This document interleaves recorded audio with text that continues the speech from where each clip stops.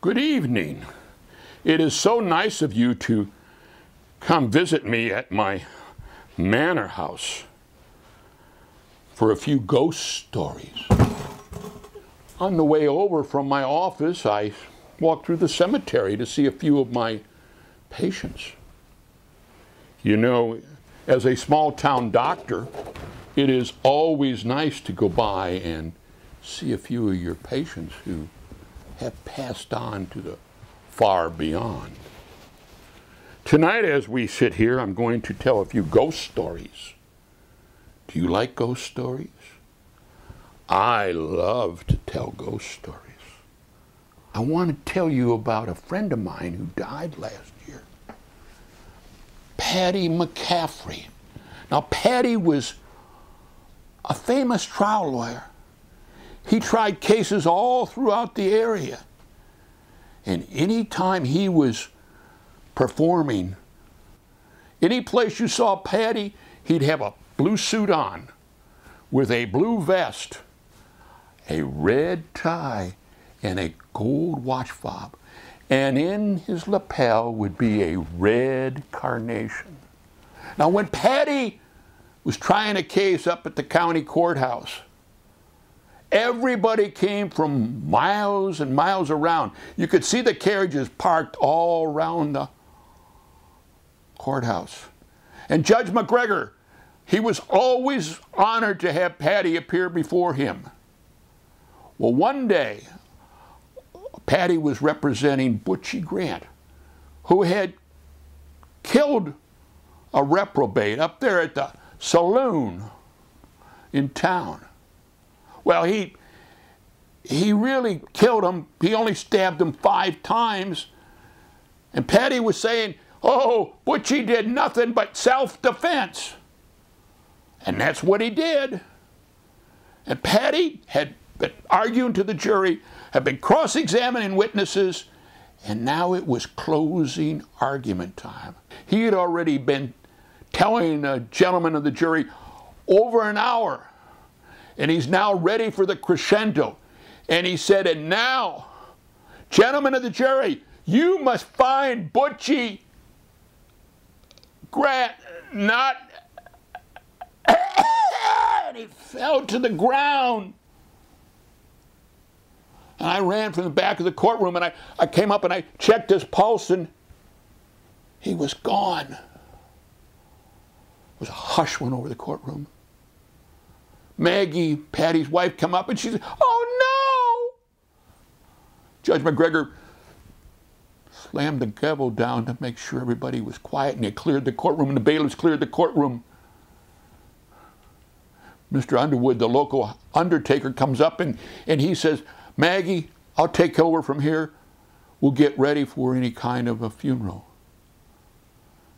And that night, before all the people came to view Patty, he brought Maggie back in the back room at the funeral home. He said, Maggie, I want you to take a look at Patty and see how he looks. Oh, she said, Mr. Underwood, no! Patty never wore a brown suit.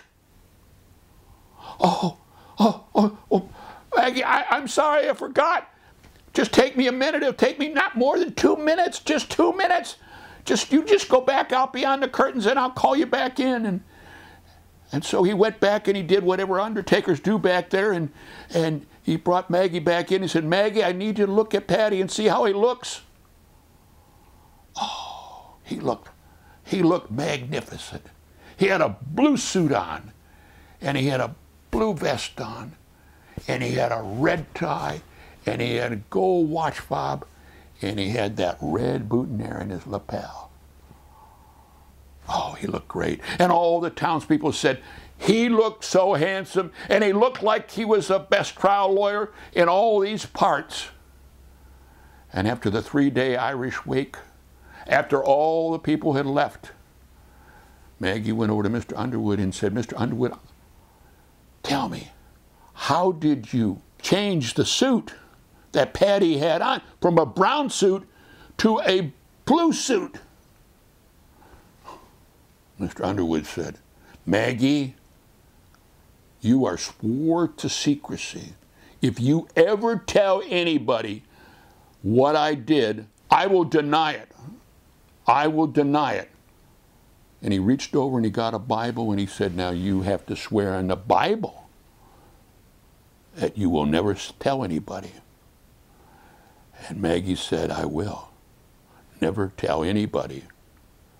So he said, what I did, he says, I took the Patty in the back and I took the head off of Patty, off the brown suit, and I placed the head on the blue suit. So he looked exactly as you wanted him to look. And if ever you have anybody ask you, you will never tell him how I did that. And I want to tell you that if you ever see an undertaker, any undertaker in any town, and you ask him what the undertaker's secret is about a brown suit and a blue suit, they will deny it. One of the things I know you've been looking at this hand with a bloody arm. This is a story about Mr. Fox. This story came from my grandfather, my great-great-grandfather, my great-great-great-grandfather, who brought it from England many, many, many years ago, about Mr. Fox, the original serial killer, the story of Mr. Fox.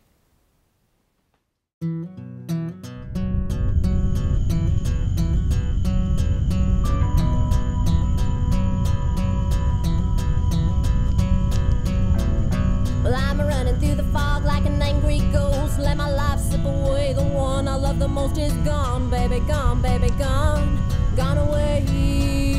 Yeah, yeah. Feel my brain is broken and my